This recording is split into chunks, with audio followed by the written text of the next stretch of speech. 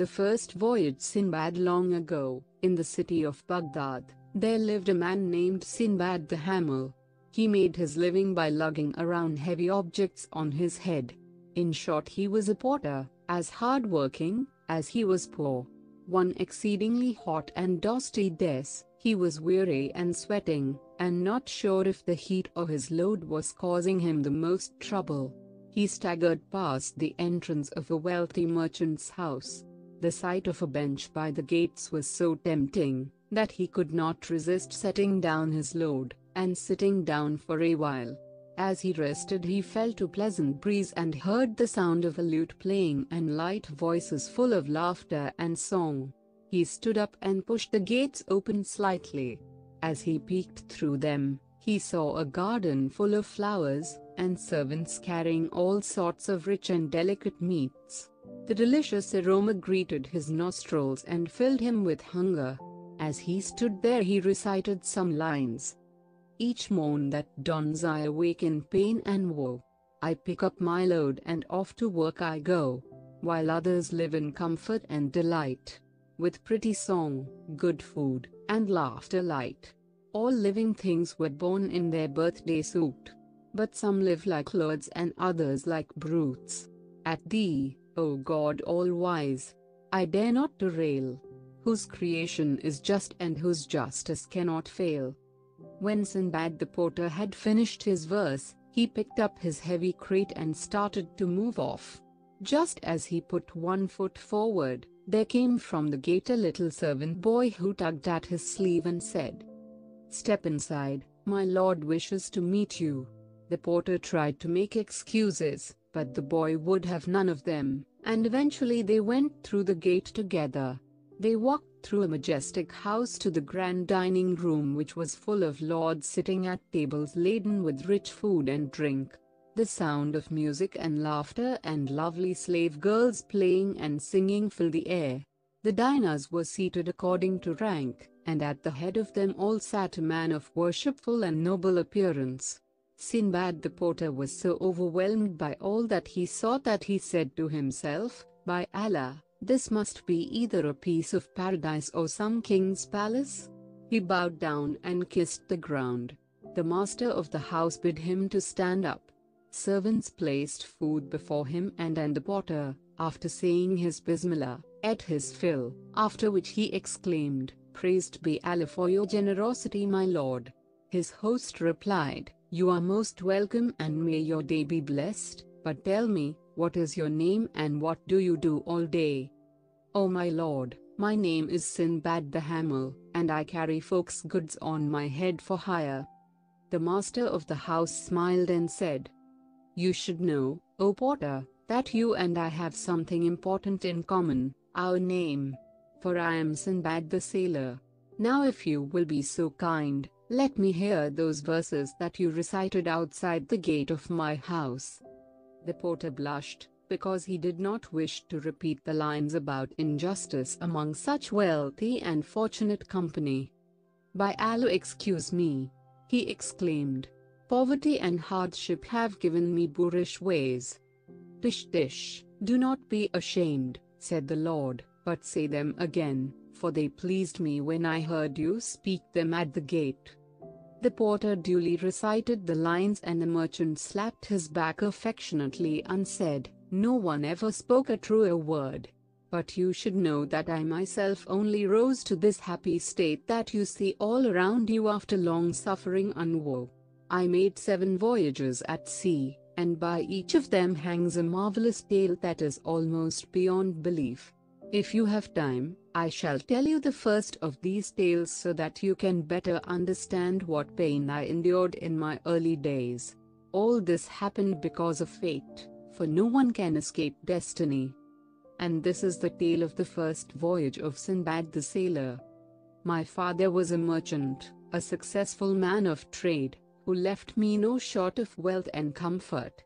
I was young, and headstrong, and foolish, and I ate and drank and played, thinking that I would continue that way for all my days. And then one day I awoke and found that the money was almost gone. Then I remembered my father, and how he used to say, A grave is better than poverty. And I came to my senses. I sold my fine clothes, my property, and my playthings, and with my last 3,000 dirhams I bought merchandise for a sea voyage. As I boarded the ship with my fellow merchants, I said out loud the lines: "He who seeks fame without toil and strife, the impossible seeks and wastes his life." We set sail for Basra, the city whose name means where many ways come together. We journeyed for many days and nights, touching in at ports and islands. Everywhere we landed we bought and sold, bartered and traded, increasing our wealth bit by bit. Eventually we came to the most beautiful island of all. Here some seeds from the gardens of paradise must have landed and taken root. The captain dropped anchor and put down the landing planks. Everyone on board came ashore to feel the golden sand between their toes and enjoy the lush and tranquil land. Some passengers set up fires for cooking, others washed their clothes. A few of us contented ourselves with walking around the island, and others drank and played. Then all of a sudden, the captain, standing high up on the deck, rang the ship's bell and shouted at the top of his voice, "Everyone run for your lives. May Allah preserve you. Drop your gear and get back to the ship as fast as you can." We looked up in astonishment, and as we did so we felt the ground heaving and hoeing under our feet. The formerly calm sea swirled around the island and great waves broke against the shore. Then the very center of the island curled up in a great arc, and those who had not made it back to the ship began to slide down into the foaming sea water. I was among them, but as I fell headlong I grabbed hold of a wooden trough for washing clothes. This saved my life, for when I found myself in the raging water, I clambered onto it. For a while the waves tossed me to and fro as I sat astride my makeshift lifeboat, but I managed to stay afloat. I now saw that we had not landed on an island as we had thought, but on the back of an enormous whale. Somehow sand had settled on him, and trees and vegetation had grown on his back. He must have lain still for many a year, but when we landed on him, and some of us started fires, that must have annoyed him and woken him from his sleep. He flipped his tail and thrashed the water, and a great wave picked me up and washed me further away. Now I was truly on my own, with no chance of being picked up by the ship. Night fell and I prepared to meet my doom. But the morning brought me to the shore of a high-hilled island. I scrambled ashore, where I found my legs were cramped and my feet numb. I fell onto the ground like a dead man and lay for a long time with my eyes closed. It was some time before I began to crawl on my hands and knees towards the edge of the woods, where I found nuts, berries and reviving spring water. Feeling somewhat better, I began to explore the island, and found it to be a pleasant one. After walking some time I caught the outline of a living thing. Drawing closer I saw it to be a beautiful and noble horse, tethered on the beach. I stooped down and picked a clutch of long grass, still wet with the morning dew, and took it to the horse, who was a gentle and lovely mare. She nibbled it out of the palm of my hand. Then all of a sudden something startled her. She neighed and pulled at her rope. Looking round, I saw, emerging from the waves, a giant horse, a white sea stallion, who was coming for the mare. I was as startled as the mare by this impossible creature, and I ran back for cover of the woods. From there, I saw that the stallion had taken the mare's rope in his mouth and was dragging her into the sea, where she would surely drown. This sight filled my heart with pity. I picked up a stick and ran back to the beach, where I began to beat the sea stallion around the head. He might surely have turned and kicked me to death, but so furious was my attack that he thought better of it and ran back into the waves from where he had come. The mare was still frisking to and fro with fright, but I took the rope and calmed her down. A few minutes later I was joined on the beach by a man who called out to me, "Who are you and where are you from?" "My lord," I replied, I am Sinbad the sailor, whose ship landed on the back of a great whale, and who would have drowned had not Allah preserved me and sent me a wooden trough, clinging to which I was washed ashore here on this lovely island. And now I have told you who I am, please return the favor and tell me who you are." He replied, "I am one of the king's grooms, and I look after his favorite mare whom you just saved from being dragged into the sea and drowned by the sea stallion." And this encounter proved to be my great fortune, for the groom led me to the capital city and the palace.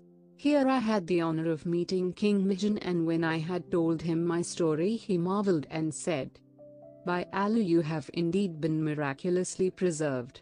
The fates must have decreed a long life for you, or you would have surely been drowned 1,000 times over. You are one who is blessed by Allah your safety." Believing me to be favored by God, he treated me kindly. Indeed, he gave me a lucrative job as master of his port and registrar of all the ships that were put in there. One day, the very same ship that I had sailed in visited the island. The captain immediately recognized me and embraced me in his arms. "Your goods are still safe in the hull of my ship," he said. This was the most unexpected good news, thanks be to Allah. I offered the goods as a gift to King Mijan, who had shown me such good favor. In return he made me a gift of treasure that was worth 20 times its value. We sailed to Basra, where I increased the value of my goods another tenfold in the marketplace. And so I returned to Baghdad as a wealthy man. I bought this palace, and many servants, and set up a great establishment, and soon began to forget all that I had suffered. This then is my first miraculous story. Tomorrow I shall tell you the tale of my second of 7 voyages, if you will return to my house." And so saying, Sinbad the sailor gave Sinbad the porter 100 gold coins for his time, and the porter left for his humble home, pondering his great good fortune.